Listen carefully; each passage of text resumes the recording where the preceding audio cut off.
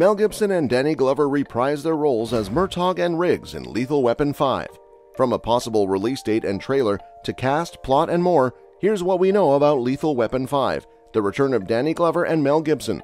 Mel Gibson and Danny Glover made their film debuts as Murtaugh and Riggs in Richard Donner's 1987 film Lethal Weapon. Oh, okay. No bullshit. You want to kill yourself? Oh, for Christ. Shut up! Yes or no? You want to die? Yes or no? I got the job done. What the hell do you want? While the genre's roots can be traced back to Stray Dog and 48 Hours, Lethal Weapon is widely regarded as the most influential film of its kind, laying the groundwork with its blend of hard-boiled storytelling and comedy. It spawned a franchise, with Gibson and Glover returning in 3 more films. It was resurrected as a TV show, but Fox canceled it after 3 seasons in 2019.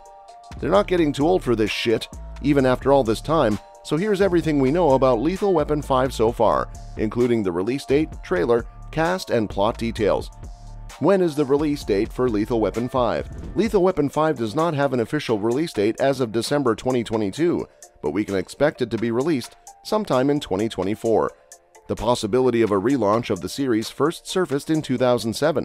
In 2011, Warner Bros. Announced plans to reboot the Lethal Weapon franchise with a completely new cast, which resulted in the short-lived TV show. Donner believes Gibson turned down an earlier script written by Shane Black and Chuck Mondry because he wasn't involved, and Black was set to direct. Donner told the Los Angeles Times in 2008 that Lethal Weapon 5 was dead in the water, even though he and co-writer Channing Gibson of Lethal Weapon 4 had an incredibly strong story for the 5th movie.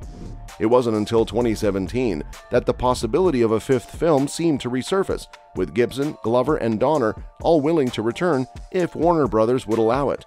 A year later, Donner confirmed the title would be Lethal Finale, and the film entered active development in 2020, with Donner back in the director's chair. He also stated that it would be his final film before retiring. Donner died in July 2021. Later that year, Gibson confirmed that he would direct the film to honor Donner, and that it would be exclusive to HBO Max, so don't expect to see it in theaters. The script was written by Richard Wenk of The Equalizer, and Gibson hopes to begin filming in 2023. Lethal Weapon 5 cast. Who's in it? Mel Gibson and Danny Glover will reprise their roles as Martin Riggs and Roger Murtaugh in Lethal Weapon 5. At the time of writing, no other cast members had been confirmed, so it's unclear whether Joe Pesci will reprise his role as Leo Getz. It's one of those things where it's a no-brainer if you ask me, Gibson said in an interview with Joe Blow.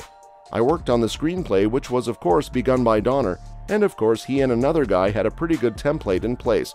Of course, Donner passed away. Then I sat in and we finished up the script, and I had a great time working with Richard Wenk. It's a pretty good document, you know, I dig it a lot. Gibson attributed the delay to a changeover at Warner Bros., with David Zaslav stepping in as CEO following the merger with Discovery, which resulted in the cancellation of projects such as Batgirl.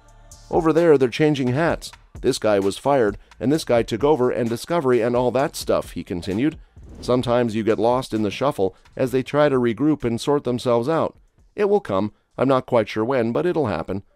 Lethal Weapon 5 desperately needs to kill off Mel Gibson's Martin Riggs, but the belated reboot is incapable of pulling off such a major plot twist. While eliminating Martin Riggs in Lethal Weapon 5 may appear to be the simplest way to save the series, the belated sequel is not so simple. The Lethal Weapon franchise is returning to the big screen after a multi-decade hiatus, according to series star Mel Gibson. Following the death of the late great Richard Donner, Gibson claimed that he would take over directing duties on the sequel, and the actor stated that the much-delayed final chapter in the Lethal Weapon franchise would likely begin filming in 2023. However, the series faces an uphill struggle. For one thing, Gibson's history of racist, misogynistic, anti-Semitic, and homophobic remarks has turned off many viewers. For another, Gibson's performance as a corrupt, prejudiced cop guilty of police brutality in the controversial 2019 thriller Dragged Across Concrete demonstrated that the actor was not afraid to play characters that played off and glorified his public persona. The simplest way for Lethal Weapon 5 to avoid this problem would appear to be for the sequel to kill off Gibson's Martin Riggs, but this will not work for a variety of reasons. Killing Riggs in Lethal Weapon 5 is a no-brainer. The original script for Lethal Weapon 2 by Shane Black famously killed off Riggs, as did the Lethal Weapon TV show in its Season 2 finale, when star Clayne Crawford was fired for inappropriate on-set behavior. However, Lethal Weapon 5 cannot replicate the TV show's approach in this regard. While Gibson's controversies and the character's advancing age make it tempting, the decision to kill off Riggs in Lethal Weapon 5 ignores the fact that Riggs and Murtaugh's chemistry is the main reason viewers want a fifth Lethal Weapon film in the first place. Lethal Weapon 5 is an intriguing prospect because for the first time in years, it would reunite Danny Glover's quiet family man Roger Murtaugh and Gibson's legendary livewire Riggs. If Riggs is killed off, this death would adversely impact the formula of the series. There is no Lethal Weapon without both Gibson and Glover, as early reviews for the franchise's TV spin-off revealed. As a result, Martin Riggs' heroic death in Lethal Weapon 5 cannot follow in the footsteps of James Bond, Luke Skywalker, and Iron Man. Riggs' death devastates Lethal Weapon 5's biggest draw. The chemistry between Gibson and Glover is still the biggest draw of Lethal Weapon 5, and the main reason viewers want to see another sequel to the franchise. While Lethal Weapon 2 could have killed off Gibson and the franchise could have continued without him, the Lethal Weapon series was at its critical and commercial peak in the late 80s. Since then, the cancelled Lethal Weapon TV show, the underwhelming Lethal Weapon 3, and the racist, unfunny Lethal Weapon 4 have weakened the franchise's reputation, implying that Lethal Weapon 5 will need both of its original heroes to reclaim an audience. The humor in Lethal Weapon distinguishes it from other action franchises. Riggs and Murtaugh's witty banter have always been a highlight of the films, and we can expect more of it in Lethal Weapon 5. The introduction of new characters creates new opportunities for comedy and character dynamics. Overall, Lethal Weapon 5 looks like a fitting continuation of the franchise, with the same thrilling action and hilarious banter that fans have come to expect. With a talented cast and crew and an intriguing plot, this film has the potential to be a worthy addition to the franchise. But what about the difficulties that may arise from making a sequel after so many years? There is always the risk that the film will feel out of date or out of touch with modern audiences. The filmmakers, on the other hand, appear to be aware of this and are taking steps to ensure that the film feels fresh and relevant. Setting the film in modern-day Los Angeles, for example, allows the filmmakers to address current issues and themes that audiences can relate to.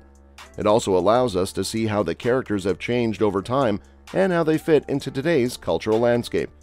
Another potential difficulty is living up to the expectations set by previous films. Lethal Weapon has always been a popular series, and fans have high hopes for any new installment. However, the cast and crew appear to be approaching the film with the same enthusiasm and dedication that they did the previous ones.